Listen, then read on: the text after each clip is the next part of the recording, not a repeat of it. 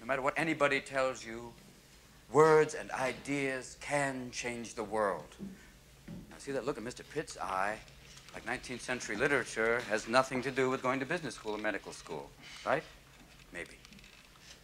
Mr. Hopkins, you may agree with him, thinking, yes, we should simply study our Mr. Pritchard and learn our rhyme and meter and go quietly about the business of achieving other ambitions. I have a little secret for you. Huddle up. Huddle up!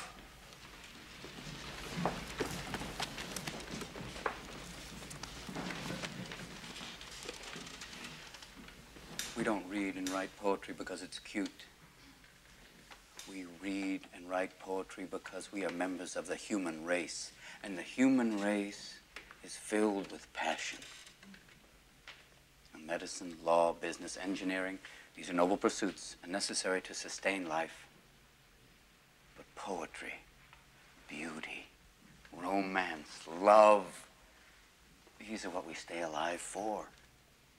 To quote from Whitman, "O me, O life of the questions of these recurring, of the endless trains of the faithless, of cities filled with the foolish, what good amid these, O me, O life?"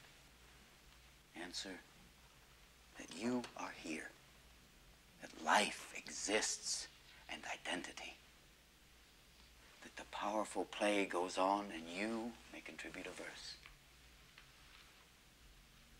That the powerful play goes on and you may contribute a verse.